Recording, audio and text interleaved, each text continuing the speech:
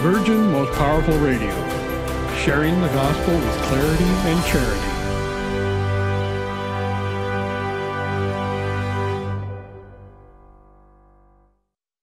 And now, Virgin Most Powerful Radio is pleased to present Hands-On Apologetics with renowned Catholic author and apologist, Gary Michuta.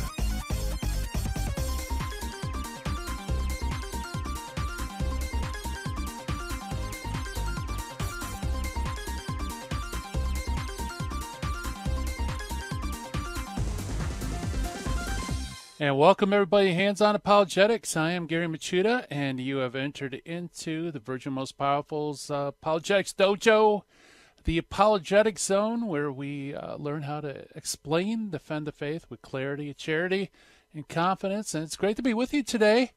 It's always great to be able to sit down and talk about apologetics, just talk about our Lord and learn more about Him by learning about other belief systems. And in fact, today we're going to talk about a group that I think probably most of you have already encountered in your neighborhoods, maybe at your doorstep, riding bicycles, perhaps coming two by two.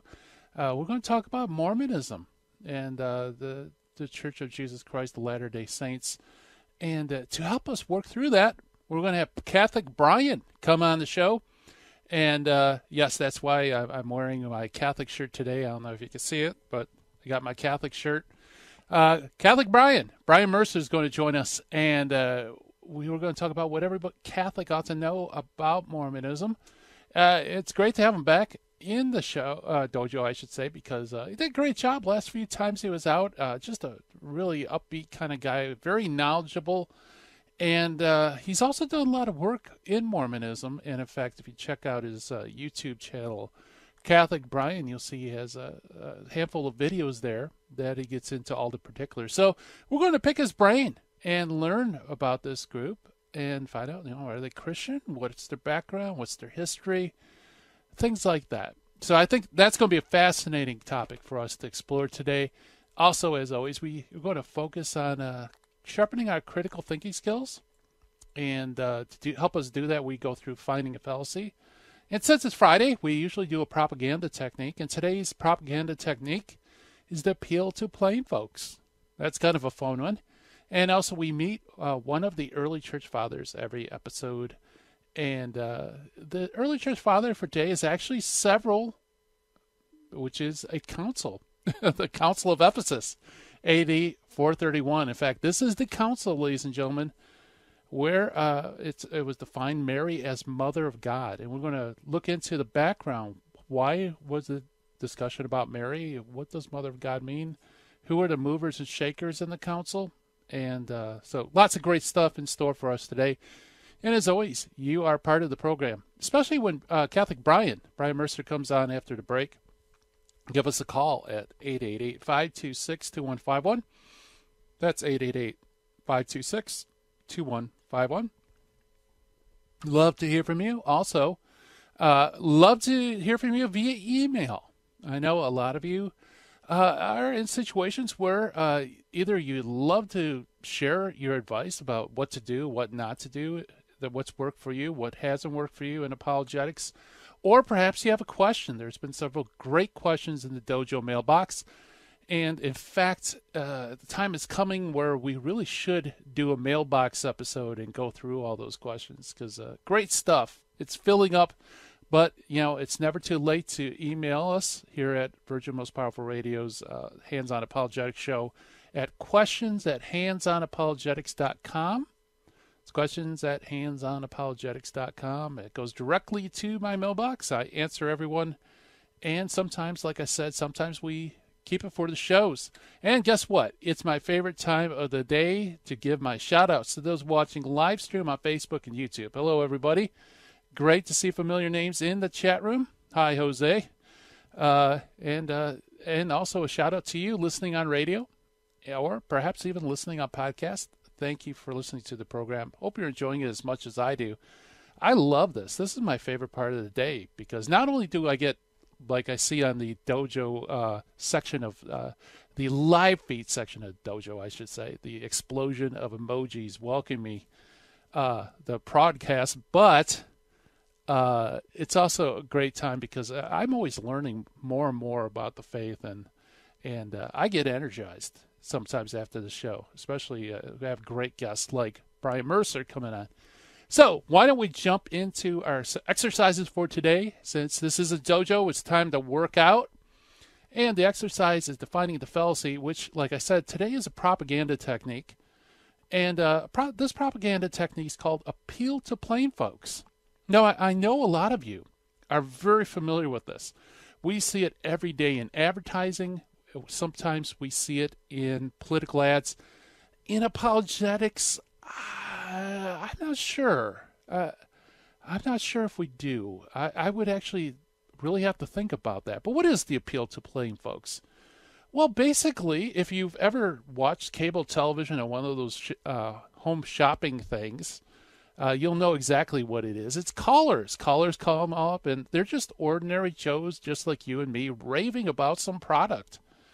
And so the fact that ordinary rank and file people enjoy something or believe something, that can be very appealing because most of us will trust our neighbor. We won't trust salesmen. We won't trust politicians. And which brings up the other time when this is usually used. It's usually used with political ads. You know, sometimes you'll find somebody who is a Harvard-trained lawyer and, worked in government their whole life, and then they'll show them in a plaid shirt and blue jeans or something like that, and talking to a bunch of hicks at a local, soda shop, if there's even any soda shops out there anymore. And the whole idea is if we could dress the candidate up like a plain folk, like you and me, then we would trust them or her, right? And that is a propaganda technique known as the appeal to plain folks. So be aware, folks. With propaganda techniques are powerful until you realize it's being used. And that at that point, you kind of peek behind the curtain to see the wizard, and you realize this is all smoke and mirrors. So it's good to know these things because that's the way you diffuse them. All right, moving on. Let's talk about the Meet the Early Church Father for today, who is not a person but a council. The Council of Ephesus met in AD 431. The first and second ecumenical councils at Nicaea in 325 and also at Constantinople in 381 had defended the divinity of the Son and of the Holy Spirit respectively, and their consubstantiality with the Father, their one substance with the Father. But now the discussion by this time had turned to Christology. Exactly who is Jesus? The nature of his person and his nature. Does he have one nature, two natures, one person, two persons? Well, the main figure on the scene is Nestorius. Nestorius was a heretic who believed that Jesus had two natures, which is true. But the problem is he wished to separate those two natures so distinctly that he almost makes Jesus into two persons, the divine person and the human person. And part of that is that he held on to Aristotle's notion that there can't be, with no nature, you can't have a person.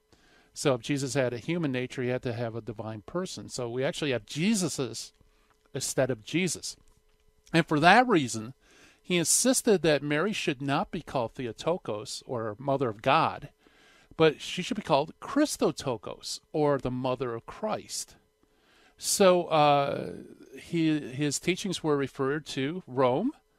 And by the way, he had already kind of had some suspicions in Rome because he was giving refuge to a Pelagian heretic known as Celestius.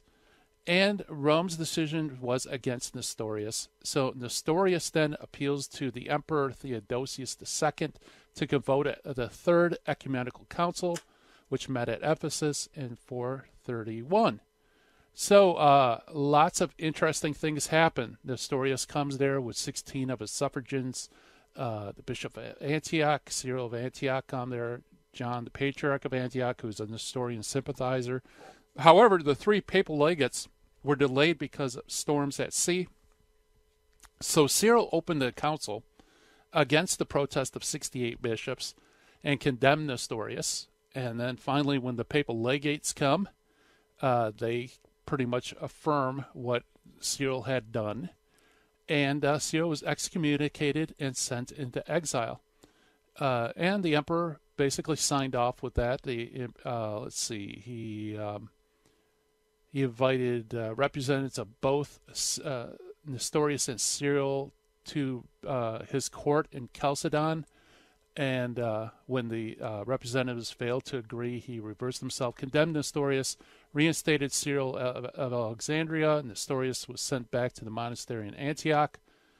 And basically, he was into exile in Arabia, Libya, finally in the desert in Upper Egypt.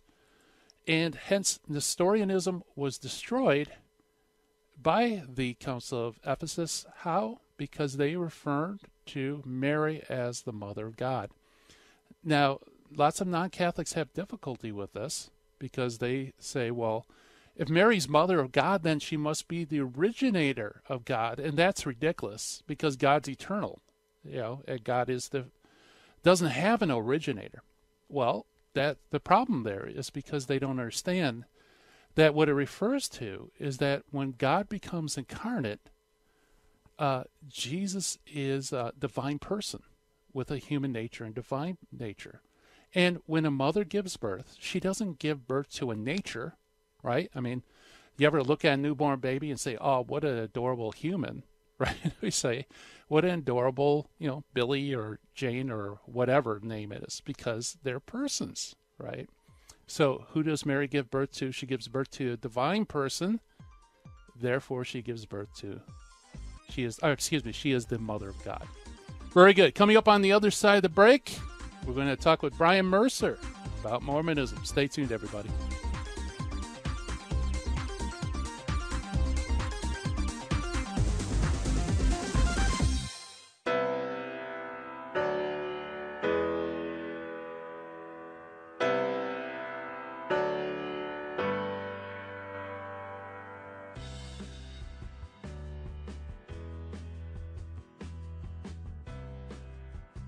This is Terry Barber inviting you, all the men, to a men's conference June 15th at the Sacred Heart Chapel. This is going to be a day where we're going to talk about true masculinity. There's a problem in the Catholic Church today. We have very few men who love the Catholic faith. And I know a lot of the wives that I'm listening to right now saying, I want my husband to be on fire for the faith. Send him to the men's conference. Your son, send him to the men's conference by going to virginmostpowerfulradio.org or call 877-526-2151. That's June 15th. When your husband comes back from this conference or your son, they're going to have a different view about their Catholic faith because they're going to meet three men who love Jesus and his bride, the church, and are going to instill in them a love for Christ and his church, the Eucharist, Our Lady. Bring them to virginmostpowerfulradio.org. Sign up there or call 877-526-2151. Full sheen ahead. It is only because of your continued prayers and generous donations that Virgin Most Powerful Radio can broadcast live each weekday. We count on your spiritual and financial support because you understand the urgent need for Catholic programming that shares the gospel with clarity and charity, but without compromise.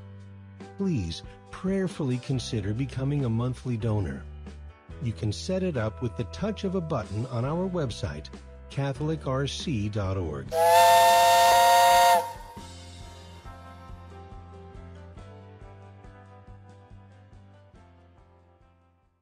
Buying or selling your home or your business property? This is Terry Barber. Real Estate for Life underwrites the Terry and Jesse Show, and they can connect you to one of 900 pro-life real estate agents around the world. And when they receive their referral fee, they will give 80% of it to a pro-life organization.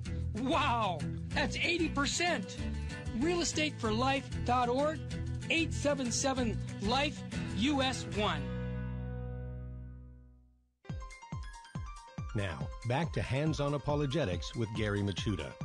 If you'd like to join the conversation, call 888-526-2151. Here's Gary. And welcome back, everybody. Hands-On Apologetics. And so the Council of Ephesus was our Meet the Early Church Father for today. And like I said, it's very important because what it does is it really defines more about Jesus than Mary, because it defines that Mary was truly his mother. She was the Theotokos. But more importantly, who she gives birth to is God. So, good stuff. In fact, notions about God are extremely important. And that kind of brings up the subject which we're going to be talking about. We're getting our guest on the phone as I speak, but we're going to be talking about Mormonism. We're familiar with them. Mormons come to our door. They're usually two very nicely dressed, youngish kind of guys. And they're holding this mysterious book called the Book of Mormon. And they want to talk about, do you know Jesus? And if you ever invite them in the house, it's interesting to talk to them. They're usually very nicely, well educated, very polite people. And if you ask them, are you Christian? They will say, oh, sure, yes, we are absolutely Christian because we follow Jesus.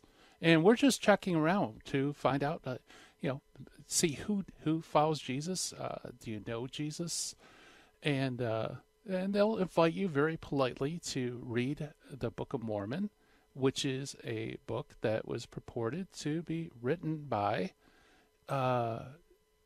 Joseph Smith via inspiration. So it's another testament about Jesus Christ. And they'll also ask you to pray about it as you read it. And if you ever flip through the Book of Mormon, you'll find out that it sounds like the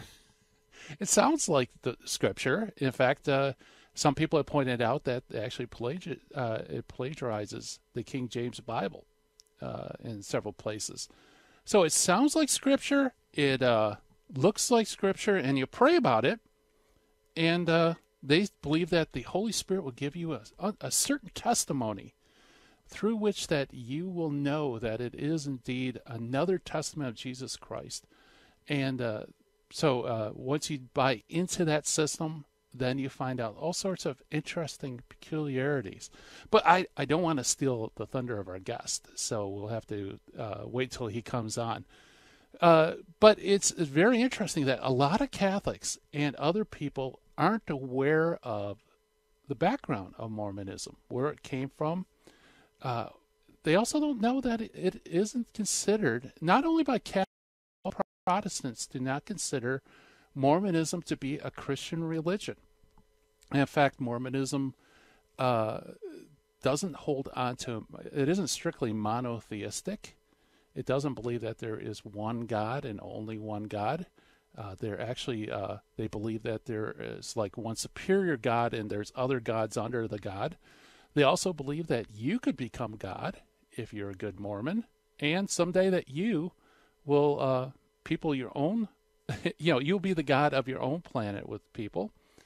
They also believe that God the Father has flesh and bones, and that he one time was just an ordinary human who was exalted. All sorts of interesting stuff. But unless you know what to ask, unless you know where to go, and you just start on generalities, you get the impression that, wow, they're just like us. And but they're really not. So that's why I think as Catholics, not only should we be informed about the history of Mormonism, their peculiar beliefs, but we should also be able to talk to our neighbors too. Let them be aware that Mormonism isn't your run-of-the-mill Protestant denomination, that it really is a distinct and a pseudo-Christian religion. And by warning your neighbors, you'll help protect them, because as you always hear on Jesus 911, to be prepared, be forearmed is to, be always ready, or always vigilant, always ready, right? And that's part of apologetics too. It's not only that you're aware and equipped to explain the faith to whoever asks you, but also that you are able to help others, non-Catholics in the neighborhood. So I guess that's a good wind up for Mormonism. So Now, did I hear you correctly, Richard? We're all set? Okay, sounds good. Well, let me introduce the guest. The guest is known as Catholic Bryan Mercer. Bryan Mercer is a professional Catholic speaker, a retreat leader, author, and Catholic apologist. He has spoken at countless teens and adults over the 20 years through confirmation retreats, parish missions, keynote talks, Catholic school retreats, seminars, workshops, and so on. He's appeared on Catholic radio, television, EWTN, that's broadcast all over the world. And he's also returning back to the dojo. So welcome back, Bryan Mercer. Thank you very much, Gary. Well, it's great to be with you. I was just giving, as we were getting a hold of you, I gave a thumbnail sketch of Mormonism, but no way did I give the complete and total rendition. As I was saying, most Catholics, if they run into a Mormon, they think it's just another Christian, another Protestant denomination, really not much different than us Catholics. That is true, and even up until recently, I'd say about 10 years ago, the Catholic Church, I don't know, I wouldn't say that they thought the same thing, but they definitely didn't seem to teach differently. About 10 years ago, I was speaking with some Mormons in my living room, and out of the blue, they came in week after week. And then 1 week out of the blue, they came in all offended. And they said, "We don't understand, Bryan. Your Pope changed the teaching of what you think of Mormons." And he said that the Mormon baptism is not valid anymore. So if a Mormon becomes a Catholic, he has to be rebaptized. Why would the Pope do that? And I said, well, the Pope's looked at your church, and the Pope looked at it a little bit more deeply and what you actually believe, and you actually hold a lot of teachings that are contrary to the Catholic faith and to the Christian faith in general. And for example, the biggest thing would be that you believe in multiple gods. You believe in many gods, in fact. In fact, the Book of Mormon says that Jesus is another God. He's a different being separate from God, but he's also another God. And so when the Catholic Church looks at that, and he looks at the Bible and says there is only one God, but here you have a religion teaching that there are many gods, and even human beings who are alive now can someday maybe get to heaven and progress and evolve to become a god themselves. The Pope is saying, and Christianity in general is saying, that this religion isn't actually Christian, even though they believe in Jesus. There's a lot of people who believe in Jesus. Muslims believe in Jesus. There are Jews for Jesus. There are different Gnostic groups that believe in Jesus. But just because you believe in Jesus doesn't make you Christian. You have to have the actual truth that Jesus Christ himself taught and not a counterfeit. Yeah, that's a really good point, because, Jesus can mean anything to anybody. And so to just say, I believe in Jesus, you really have to ask, who are you speaking about? Exactly. And in fact, I have a video. It's called 10 Things That Mormons Won't Tell You. And I never expected more than 30 people to see it. But so many Mormons, I have over 6,000 comments on it from Mormons and ex-Mormons and everyone in between now. But one of the comments that I got very often, so often, in fact, I decided to make a whole separate video on the topic, was that, hey, why are you making fun of us? We're Christians too. To which my reply was, I'm not making fun of you. I don't like to make fun of any religions. I'm just giving facts that I think you should tell people that you don't seem to tell people or aren't honest with up front. Second, just because you believe in Jesus, it's not enough. I mean, we have so many different beliefs. I mean, a lot of Muslims, most Muslims think that Christianity commits the unforgivable sin. It's called shirk in Islam. And shirk is the only unforgivable sin, and that is attributing somebody to the same level as God himself. We are saying that Jesus is God or the Son of God or something close to God in the Muslim eyes, and so they're saying that is wrong. It's an unforgivable sin. Nobody's close to God. So they have a completely different understanding of Jesus Christ. And in fact, when you look at Mormon beliefs, while we hold a lot of similarities, we actually have many more differences, and the differences are drastic. Yeah, and I think part of the problem, like you said, is that it's pseudo-Christian. It appears that language is the same or similar, the expressions are the same and similar, but when you start talking to them and digging down, they really have very radically different understanding of those terms. Absolutely. And in fact, they don't really do this, and I can't say that the majority of Mormons do this, but they went through a phase for a little while where they would come up to your door and say, hey, did you know that we're Mormons? And what religion are you? And I would say Catholic. They'd say, great. Did you know that there is no difference between Mormon religion and and the Catholic religion, except for one book, the Book of Mormon? So I said, really? Because we believe in the Trinity as Catholics. And they would say, oh, well, we believe in the Trinity too. But they wouldn't tell you they have a completely different understanding of what the Trinity is, and it's a completely different teaching. So they would try to find common ground, and kudos to them for trying to find common ground. But I think that they did it in a intellectually dishonest way. And granted, the Mormon missionaries are around 21, 22 years old, somewhere around there. So, they're learning as they go. But the bottom line is there are very big differences between Mormons and Catholics and just Christianity in general. Yeah, you anticipated my next question.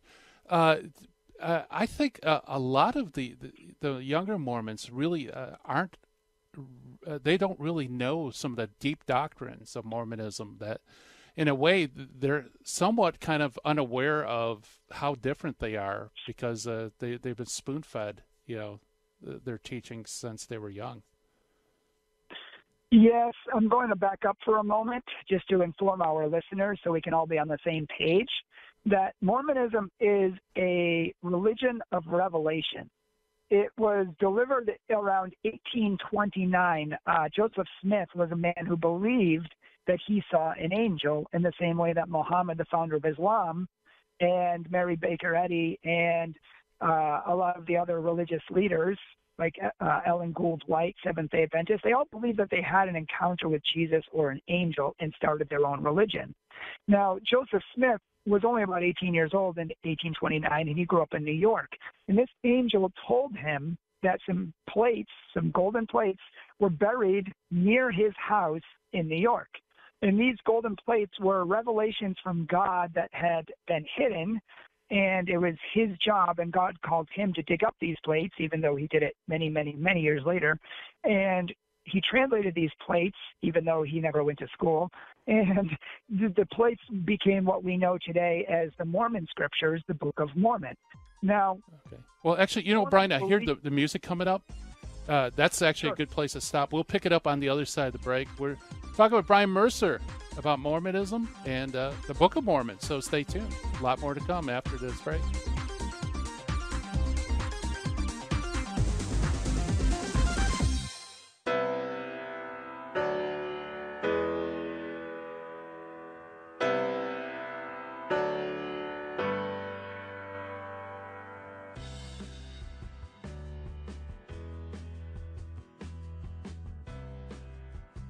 This is Terry Barber inviting you, all the men, to a men's conference June 15th at the Sacred Heart Chapel. This is going to be a day where we're going to talk about true masculinity. There's a problem in the Catholic Church today. We have very few men who love the Catholic faith. And I know a lot of the wives that I'm listening to right now saying, I want my husband to be on fire for the faith. Send him to the men's conference. Your son, send him to the men's conference by going to virginmostpowerfulradio.org or call 877-526-2151. That's June 15th. When your husband comes back from this conference, or your son, they're going to have a different view about their Catholic faith, because they're going to meet three men who love Jesus and his bride, the church, and are going to instill in them a love for Christ and his church, the Eucharist, Our Lady. Bring them to virginmostpowerfulradio.org. Sign up there or call 877-526-2151. Full sheen ahead. It is only because of your continued prayers and generous donations that Virgin Most Powerful Radio can broadcast live each weekday. We count on your spiritual and financial support because you understand the urgent need for Catholic programming that shares the gospel with clarity and charity, but without compromise. Please prayerfully consider becoming a monthly donor. You can set it up with the touch of a button on our website, catholicrc.org.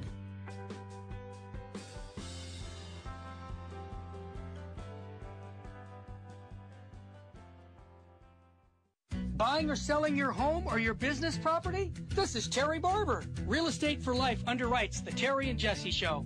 And they can connect you to one of 900 pro-life real estate agents around the world. And when they receive their referral fee, they will give 80% of it to a pro-life organization. Wow! That's 80%! realestateforlife.org, 877-LIFE-US1. This is Jesse Romero. You're listening to Hands-On Apologetics with Gary Machuda on Virgin Most Powerful Radio. And welcome back, everybody. We are chatting with Catholic Bryan. Yes, Master Apologist Bryan Mercer's on the show. And talk about Mormonism. And before the break, Bryan was just telling us a little bit about the origins of this religion. It is a uniquely American-based religion. And Bryan, you were talking about how young Joseph Smith purportedly received a revelation about golden plates that recorded the sacred history of Revelation, and that he translated the plates. You could just take it from there, I guess. Sure, and he purported to translate the plates, and that's what we know today as the Book of Mormon. And he apparently allegedly showed these plates to other people. There were many different witnesses that saw the plates, and there were people who allegedly saw the plates, although if you actually look at the texts themselves and the witnesses' accounts themselves, no one actually saw the plates. Some claimed to see them in a vision when they were sleeping. Others claimed that they saw them under a tarp. But the fact is there were 3 witnesses and there were 8 witnesses in the beginning of the Book of Mormon, but none of them actually saw the plates.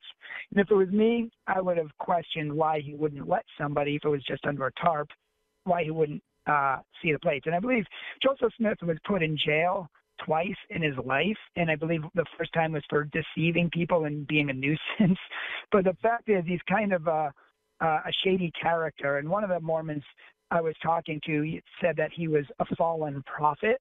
But the bottom line is he founded Mormonism, and when he talked to the angel, he also encountered 2 people who he said was God the Father and God the Son. He said they both appeared to him, and they were both in body forms, meaning that the Bible is wrong, that John 4:24 says God is spirit, but Mormonism teaches that God has a body of flesh and bones.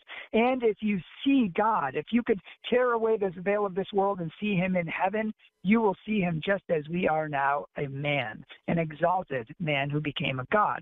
And so you have the Book of Mormon, but Mormonism itself is also, consequently, a religion of revelation, ongoing revelation. So Joseph Smith was the first prophet, but they've had different prophets ever since. And prophets can have revelations from God all the time and can change things from one day to another, which is one of the biggest things that frustrates me about Mormonism is they can't make up their minds, and God, who is infinitely perfect and cannot change his mind, often does and has to backtrack. And I'm sure we'll get to that in a little while, but let me just say that the Book of Mormon is the account of a civilization and a people who supposedly lived here in America long before people actually lived in America. They were a group of Israelites who journeyed over, and Jesus came to the Americas. That's right, Jesus came to the United States after his resurrection to preach to the people in America the gospel truth of who he is. Now, the gospel, as I think I heard you saying on the show earlier, the Book of Mormon is a plagiarism of the King James Bible, which is pretty true in a lot of areas. But you will also see a lot of additional Lamanites, Nephites, and different civilizations here that supposedly lived, even though actual historical societies in America say that the Book of Mormon just isn't true.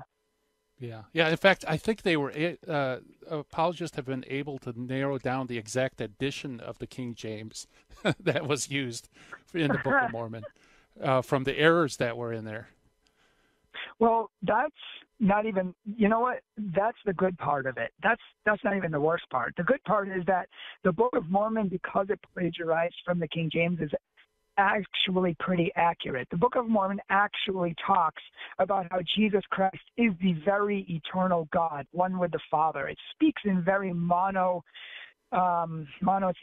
terms. But then, because it's a revelation religion, they had later revelations. And Joseph Smith decided to change his mind because God appeared to him many times. And they had other revelations called Doctrine and Covenants, which is another book of theirs, The Pearl of Great Price, and other revelations like that. So Doctrines and Covenants, Pearl of Great Price, the King Follett's Discourse, these things talk about there being many gods.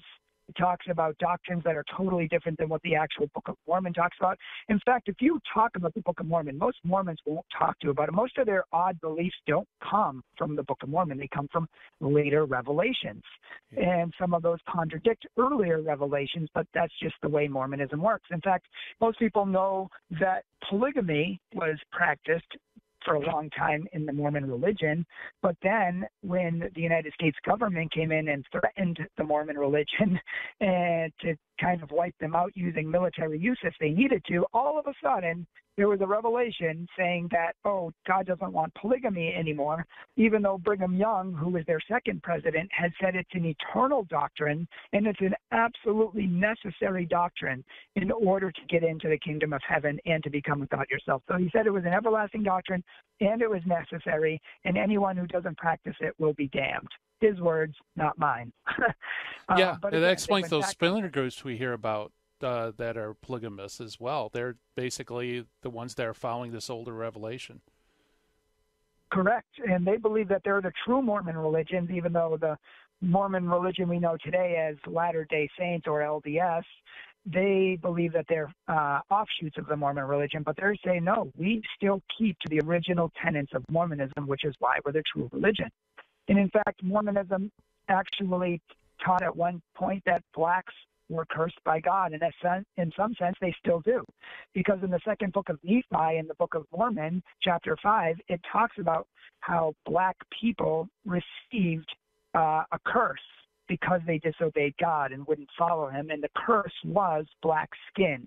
And related to that, all dark-skinned people, which would include Hispanics and Indians and different dark-skinned people. This was the mark that they did not follow God. See, in the Book of Mormon, there were Lamanites who were cursed and didn't follow God. Then there were Nephites who were God followers and who were faithful to God. But many of the people who actually didn't follow God received black skin. And it wasn't until 1978 that there was a new revelation saying that it was okay for blacks to join the Mormon priesthood. That's very new. Yeah. Yeah. Do you know what the precursor to that was? It was. I do not.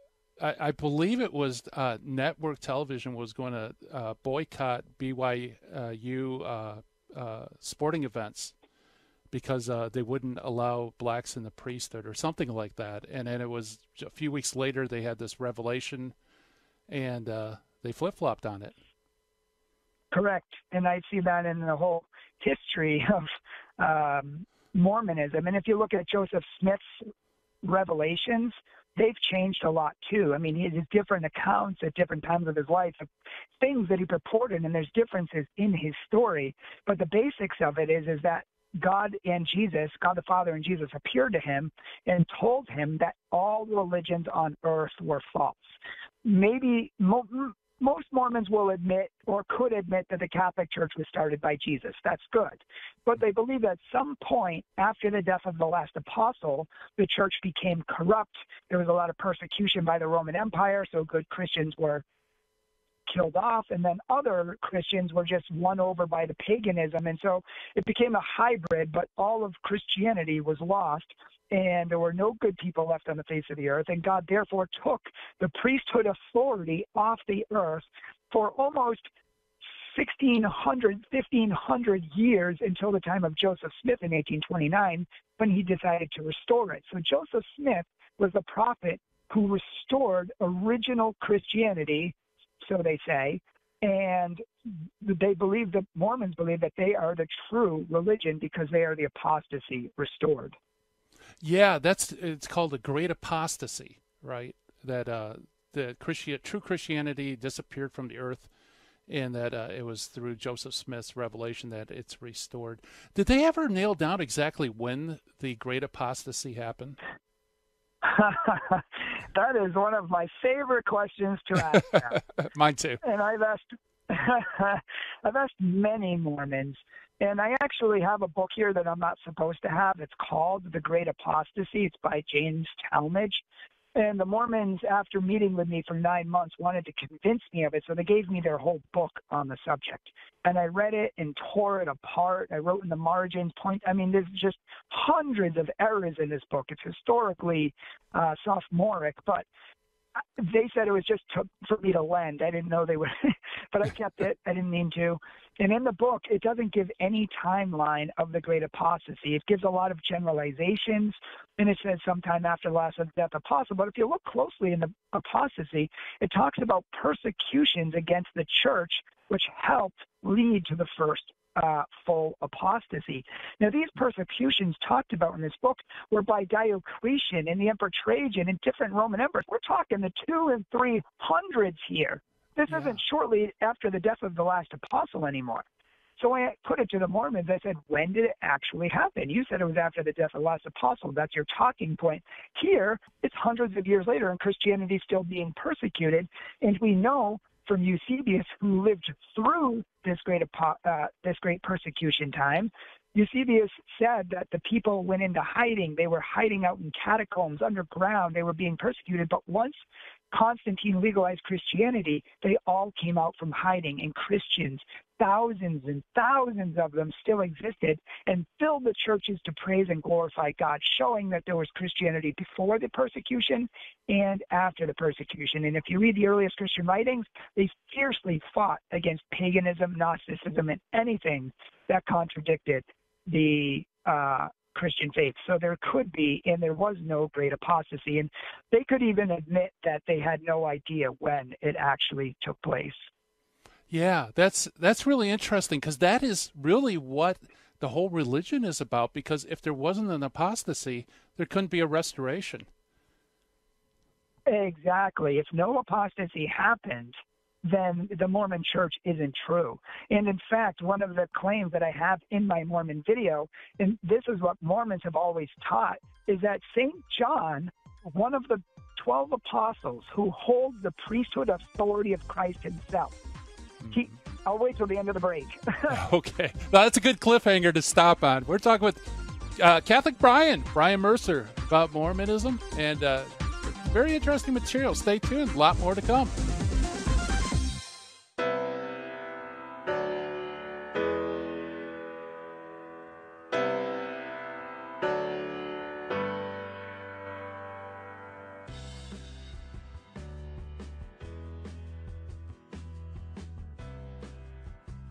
This is Terry Barber inviting you, all the men, to a men's conference June 15th at the Sacred Heart Chapel. This is going to be a day where we're going to talk about true masculinity. You know, there's a problem in the Catholic Church today. We have very few men who love the Catholic faith. And I know a lot of the wives that I'm listening to right now are saying, I want my husband to be on fire for the faith. Send him to the men's conference. Your son, send him to the men's conference by going to virginmostpowerfulradio.org or call 877-526-2151. That's June 15th. When your husband comes back from this conference, or your son, they're going to have a different view about their Catholic faith, because they're going to meet 3 men who love Jesus and his bride, the church, and are going to instill in them a love for Christ and his church, the Eucharist, Our Lady. Bring them to virginmostpowerfulradio.org. Sign up there or call 877-526-2151. Full sheen ahead. It is only because of your continued prayers and generous donations that Virgin Most Powerful Radio can broadcast live each weekday. We count on your spiritual and financial support because you understand the urgent need for Catholic programming that shares the gospel with clarity and charity, but without compromise. Please prayerfully consider becoming a monthly donor. You can set it up with the touch of a button on our website, catholicrc.org.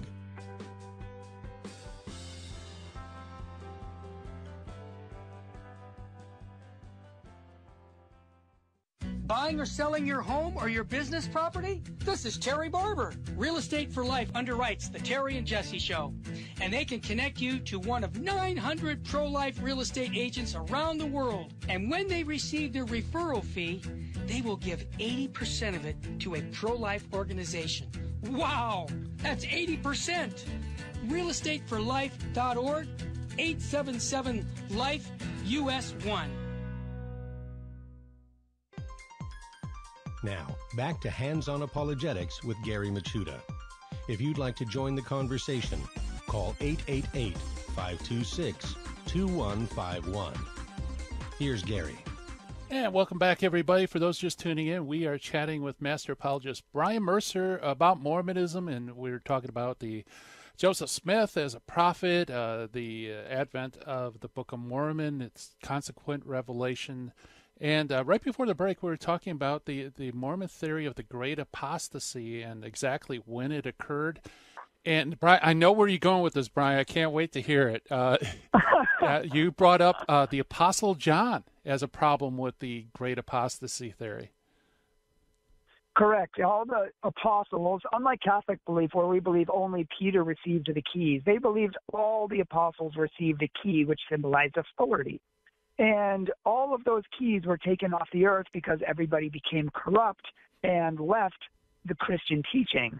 And so God pulled the Christian religion from the earth only to restore it many, many hundreds of years later.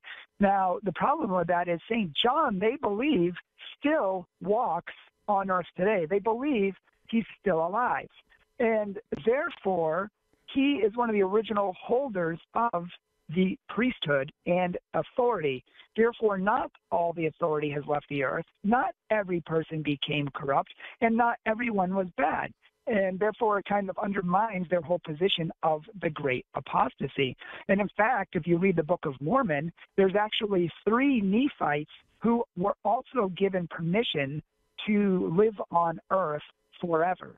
So the Mormons believe that they're walking the earth right now. And I've asked Mormons when they come to my house, I've talked to them for a long time, week after week, and I asked them, why in 2,000 years has not one single person had a St. John sighting?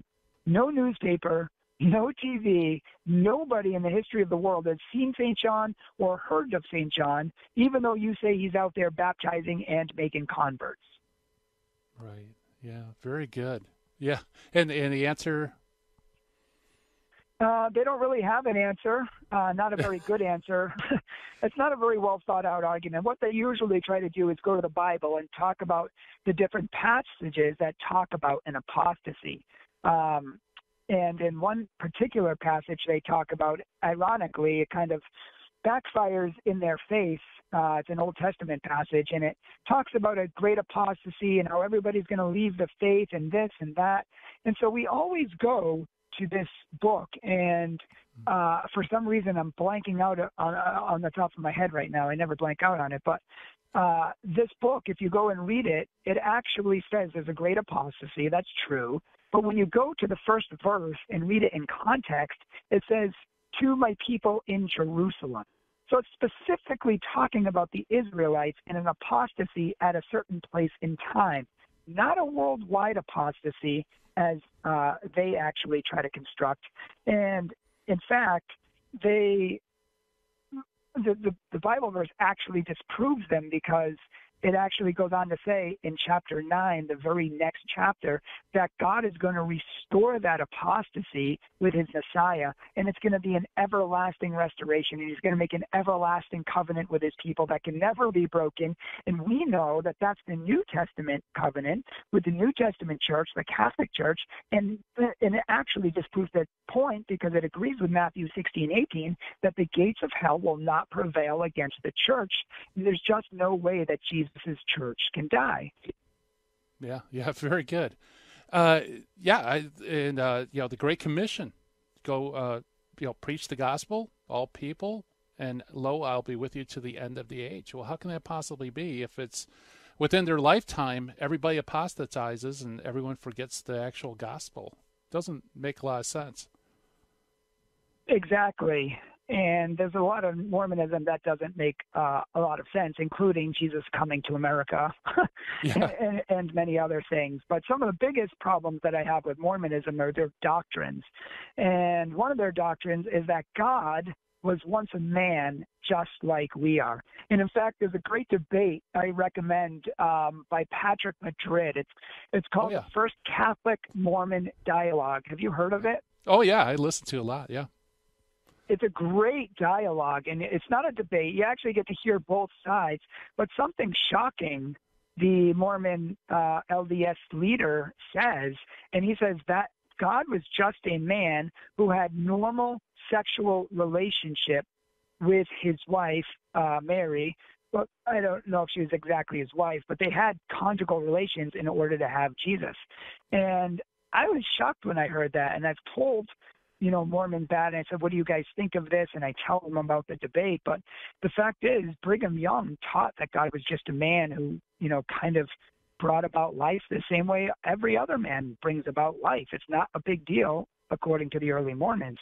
And some even believe that since marriage was an eternal doctrine, you had to get married, some Mormon prophets theorized that even Jesus was married and had multiple wives, and you can see that in their quotes. But the biggest thing for me is that that's blasphemy. To say that God, eternal, almighty, from everlasting to everlasting, is reduced to a mere man who became God, that's blasphemy. And in fact, it's the first temptation of the devil, is it not? That if you eat from this tree, you will become gods. And so Mormons believe that in the same way that God became God, that they can become a God. And they have a phrase, a famous saying in Mormonism, as God once was, so we can become. And so that's why they believe there's many, many, many gods throughout the universes, inhabiting different planets, having relations with their spirit life, and creating whole populations of people for their own planets. And besides how insane this is, I have to be fair that they don't worship all of these other gods. They only worship one God, they say. And they don't worship the gods of the other planets. That's for other people on those planets to worship. But the fact that they believe they're out there when the Bible says there's only one God is very problematic.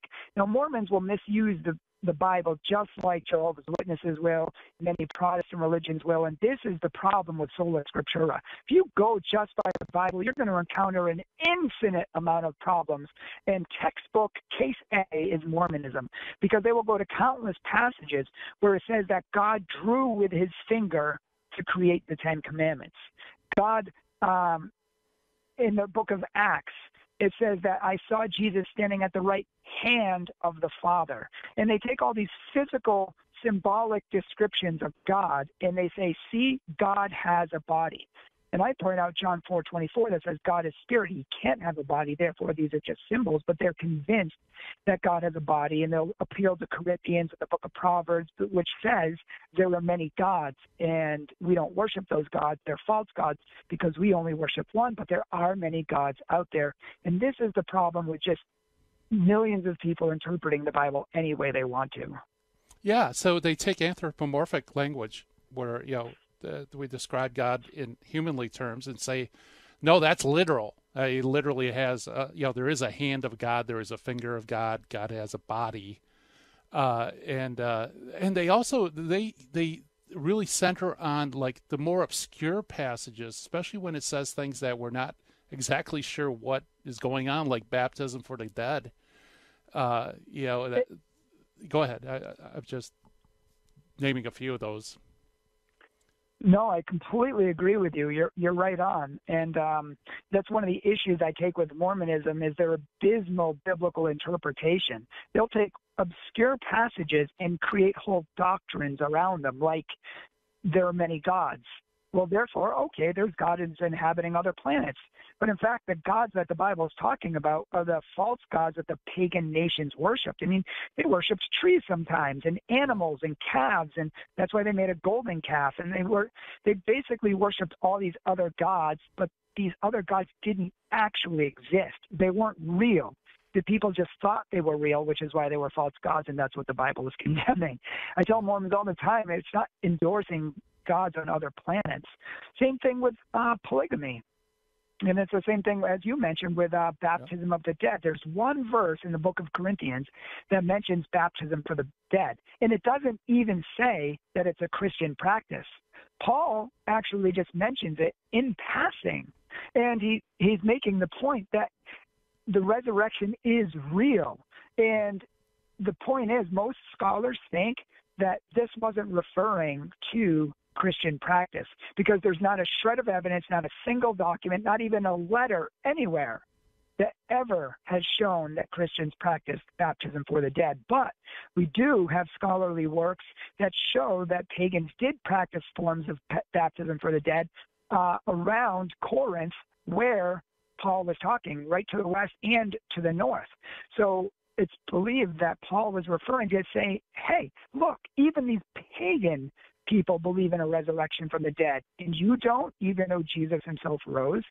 So they take one obscure passage that literally just mentions it and doesn't say it's good or bad, and they make a whole doctrine around it. Same thing with John the Apostle. They find one passage in the Bible that says John, someone made a rumor that John was going to live forever, and they say, oh, see, John lived forever, even though 2 verses later it specifically says that he wasn't going to live forever, that some people said they thought he was going to live forever. So that's one of the biggest problems I have with Mormonism.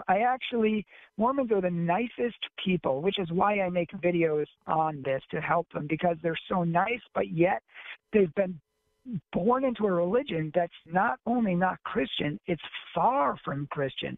It has so many beliefs and teachings that are against the real Jesus, which is why when people leave and they find the real Jesus, ex-Mormons will say that, you know, I just love Jesus even more now. I love this understanding of who God is now. It makes much more sense. Excellent. Well, where can people go to get a hold of all your stuff, Ryan? Well, the easiest place to find me is my website, current website, CatholicBryan.org, B-R-Y-A-N, or they can just look up Catholic Bryan, B-R-Y-A-N. I would love people to check out my YouTube channel or follow me on social media, Catholic Bryan. Very good. Yeah, and folks, go to YouTube, check out Catholic Bryan, check out those videos on Mormonism, because we just barely scratched the surface. Bryan, thank you so much for coming on the show. Thank you. All right. Well, we'll have to have them back, because there's just so much to talk about. And like I said, that's just a brief summary of some of the things in Mormonism, a lot of things that people don't know about them. Coming up next week, we got a huge lineup. We're going to have Dr. Paul Thigpen coming to the dojo, along with Carlo Broussard, Ken Hensley, and Carl Keating. Some heavy-duty heavyweights, I guess, coming into the dojo. And, man, the hour is over. Can you believe it, folks? It's already time for me to shut down the Midwest Command Center over here and turn off the dojo lights. It's been a lot of fun to be with you today. I hope you enjoyed the program. Coming up next, high-intensity Catholic talk with the dynamic duo of the Terry and Jesse Show. Hope everybody has a great weekend, and God willing, we'll see each other Monday. Take care, everybody. Bye-bye.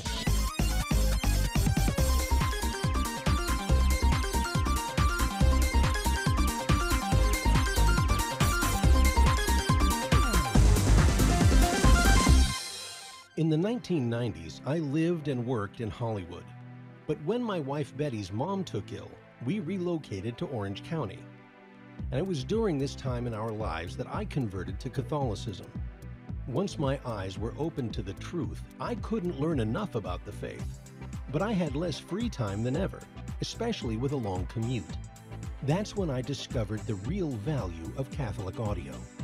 Listening to cassette tapes transformed my daily commute into a miniature retreat. And that's the beauty of Virgin Most Powerful Radio today. Since the podcasts are archived, You can listen anytime on our smartphone app. I know how listening to Catholic audio can bring you closer to Christ and His Church. So I encourage you to visit the App Store or go to vmpr.org and download the app today. It just might change your life. I'm Matthew Arnold for Virgin Most Powerful Radio. Virgin Most Powerful Radio, sharing the gospel with clarity and charity.